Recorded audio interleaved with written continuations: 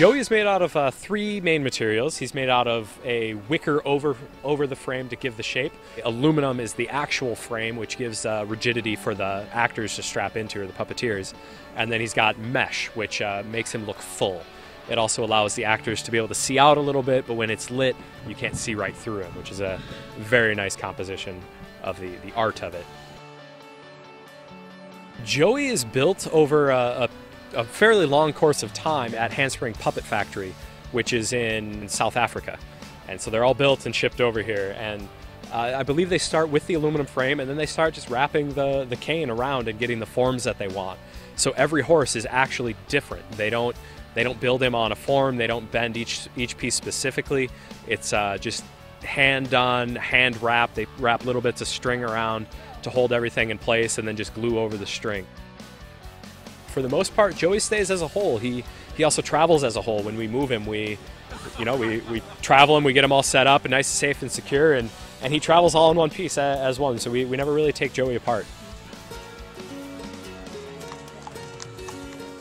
Each actor has kind of a physical movement, a part that they carry, as well as a like emotional movement, but that can also be something that's physical. So, for instance, the head actually controls where the head points, but he also moves the ears.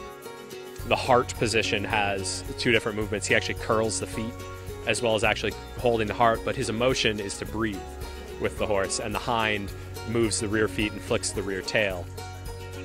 It's a balance that you're having between whether you're in control of Joey or Joey is controlling all of us.